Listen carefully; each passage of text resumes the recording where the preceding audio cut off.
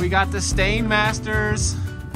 We're gonna get these posts stained up so that when we install this railing, next time we're out here, we don't have to cut around where the rail's attached to the house. What do you think about that, brah? Sounds like a plan to me, brah. It's another day and we're on the mountain working again. And the insulation's done, look at that. So that means we need to get the roof completely watertight. Today. Right? Today. Hey, before the ice rainstorm. Why are you reading so hard? I've been carrying this stuff up the stairs. So today's video is brought to you by Grace Ice and Water Shield. We're gonna cover the whole roof in Ice and Water Shield, actually. Normally you would just do the valleys and the eaves, and that would prevent leakage due to like ice dams. If ice backed up water and it went under your shingles, the Ice and Water Shield would protect it. But even better than that. Yep, those are the most prone areas to have leaks. Is correct near the eave and the gutter line and in a valley. Yes. So that's good to start with. Even better than that, do the whole roof and then put the metal on the roof, because this stuff seals around fasteners, like all the screws. It'll actually seal around them. It self-adhesive to the roof, and the joints where they lap adhere. So it's basically watertight under your watertight roof, just in case. So that's what we're gonna do after I carry about 10 more of these up here. Yeah, once you take care of that, I'm still working on this right here.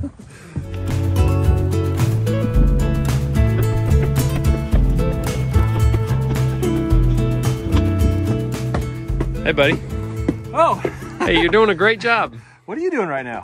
I was just going to let you know that... No, I was just going to let you know there's probably 5 or 10 more of those you need to get. All right. So, I got it. If you could just go ahead and do that. I should have layer here. Oh, hey, let me mention this. This is HT, high temperature stuff, because it's going under metal. Oh, yeah. So that's a special, it's for high temperature, for metal. High temperature like you right now. Yeah. All right. I'm going to see if I can find a little graphic here, but if you don't know what an ice dam is, basically it's caused from water melting over the heated space of your house on the roof and then refreezing on the overhangs where there's no heat underneath, and then building up, and then the water running down the roof to that area would be like ponding up and backing up on your roof, and that would leak. So hopefully I had a good graphic to show you how that really works. I hope so too. Let's go ahead and talk about staining more. I know staining is just staining, but we're very meticulous. Like, we'll do one face, try not to lap onto another face, because if you did, some of the stain would soak in here. Sorry, my finger's bleeding.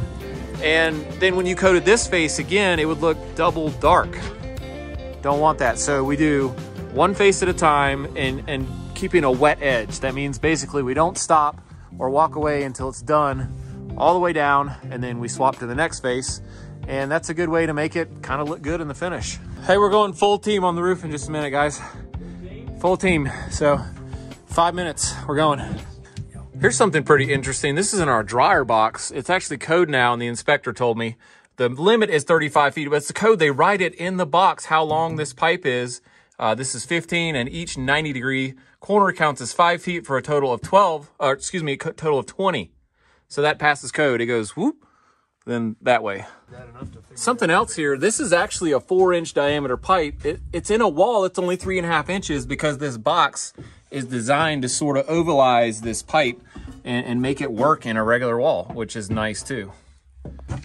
We're gonna get going here. We're actually gonna take like 10-foot sections of this, and that's actually in the instructions. Roll it loosely, and that way you don't have to try to handle this huge roll as you roll it out. And Jamie's drawing a little diagram here. We have some valleys like this that's right above us. What we're gonna do is do the valley first, like that, centered on the valley with a piece.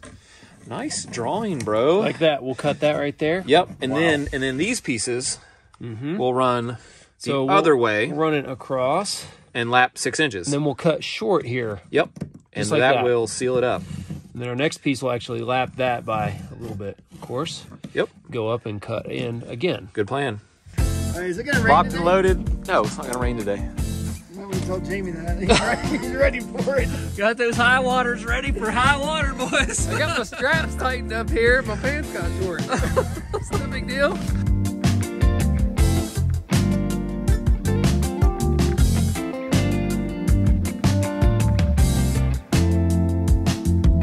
Got it. So we're overlapping these 6 inches on the horizontals. And this stuff actually has this pretty nice, like, nodular, I'd call it, walking surface. Nodular. I'm a little worried about it being slippery, actually. I don't know what that means, but I like it. Are you worried, Jason? About what? It being slippery? Wait, bro, I got this. So as a builder, this is making me really happy right now to know we're completely watertight even before the finished roof goes on. That's awesome.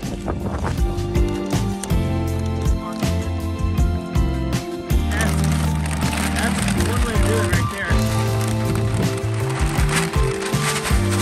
Jordan! Oh, come back, baby! Come back, baby! Horace Grant! Luke Longley! Dude, what is he talking about? Those are basketball I players. watch tennis all the time, and I've never heard of these guys. Old NBA basketball guys. Whatever. Let's talk about our insulation for a second. This is non-faced. Like, there's no craft face on this. There is a craft face on this. And let's just go ahead and say this is something that's up for a huge debate over time and across the country and around the world. What our inspector says here is that in most cases, you would want the craft face on this for a vapor barrier. Further north, where it's colder, and then further south, where it's warmer, you would want the craft face actually on the outside of this, on the outside of the wall. And then here, there's no craft face because we're kind of right in the middle, but that's up for debate. What's better to have the vapor barrier one side or the other, or not at all? So I just wanted to bring that up that, you know, I don't have all this figured out, but that's what we did here, and that passes code in this area. What do you think? Oh, man. I hate to even say, you know, my experience in building science is not very deep. Well, it passed code, so I think we're good. I think it'll be fine. Yeah. My level of concern about it is 0. Well, that's a good for this house. I'm feeling great. Love it. A little more about this insulation. I'm in the stairwell. You can see they actually had to insulate the underside of this upper part of the stairwell so that this could be non-heated and that's heated. The underside of the steps is the transition, and then they've insulated the side of the truss here. But down here is unfinished, not heated at this point, so it is not insulated down here, and that's why that is.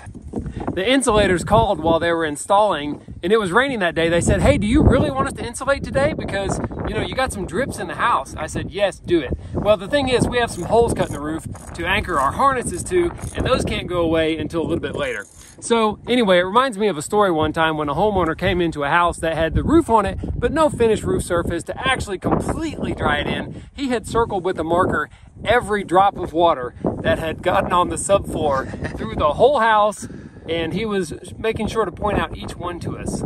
And we were quite aware already. If you're a builder and you know that just because you have the plywood on the roof and it's not actually done, don't expect it to be 100% drip free until you put your finished roofing on.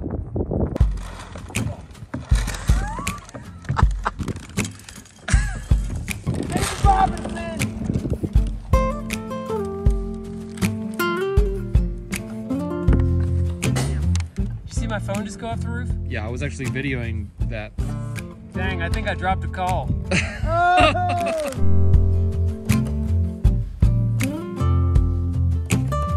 One technical note about applying Grace Ice and Water Shield on the whole surface of a zip roof system is that is fine as long as you have a vented ridge. If you don't have a vented ridge, Zip System recommends that you have the system engineered by somebody if you want to cover the whole surface like we're doing. We do have a vented ridge in this case though, so we're good to go. You want to see something gross? Yeah. I think this splinter that I got yesterday went in there and then it almost came out on the other. See that? Right there? Yeah. So I got to go see that bump? That's not all one sliver. I think it is. It's still in there. My buddy's a surgeon, and I'm going to his house tonight. Man, I feel bad for ever calling you a sissy. Jose! Yo! Full sheet! Yo, you know what I need, baby? Full sheet! Coming right up! Hey, we're up here on the roof. Let's talk about this pipe. We are fortunate to only have one penetration in this whole roof. You can't say penetration. Well, we've been using this boot right here that's made for shingles to temporarily keep water from draining down in here. I'm going to remove it now because when we apply the metal roof, we don't want to use this type of boot. We may use a different style or even just use a very high quality adhesive type sealant to seal around this pipe.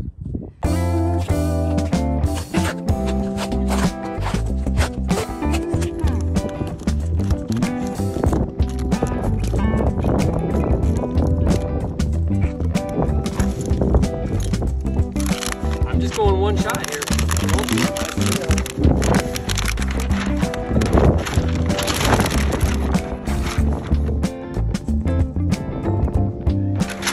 Not bad. Zip tape around that.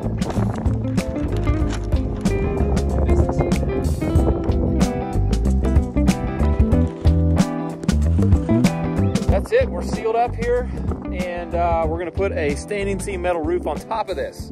And I mean, that's gonna be like a lifetime roof, basically, is what I would call it. So that's great. The homeowner will never have to deal with roof problems or replacing the roof once this is done. Thanks again to Grace. This is awesome to have this ice and water shield on the roof, keeping this place dry forever. So you'll notice that we did cover the ridges on the roof with the ice and water shield. Those will get cut out when we do the roof for the vent, in case anyone's wondering. I'm sure someone's wondering. I guarantee somebody will wonder that. Yeah, absolutely.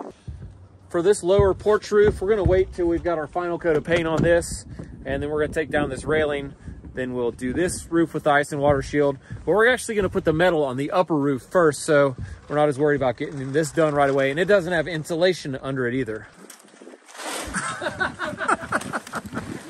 Wow.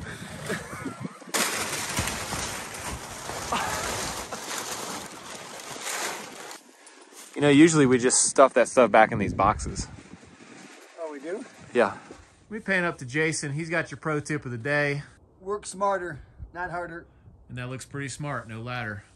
Love it. And when the boss ain't around, catch a couple Z's. I'm around. I'm right here. Oh, crap. We chose this brown color for the deck bands and posts because it matches the decking really well. Traditionally on a farmhouse, you'd actually see white posts and railings and deck bands, but white is a lot of maintenance, number one. And number two, to make this pressure treated wood look white is difficult. You'd have to paint it 2 or 3 coats. You'd have to caulk any of the checks or cracks, all of the nail holes. It'd be a lot more labor, and actually it'd be a lot more maintenance to keep it looking white.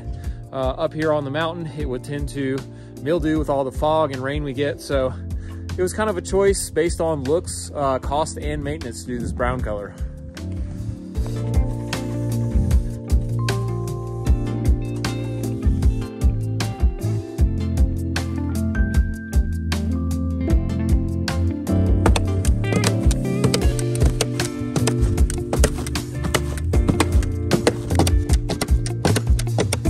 Got it. Well, it's been another fantastic day on the mountain. We've got all of our post stain ready for rails. We've got ice and water shield on the whole roof, ready for an ice storm tonight, actually. And we're gonna go to the house. Good job, guys. I liked how we did that 3 guys on 1 post. I don't know if you guys saw that at the end. It was super good. Yep. So thanks for building with us today, and we'll see you on the next one. Could have used one more man on that last post. That's what I thought too. Yeah.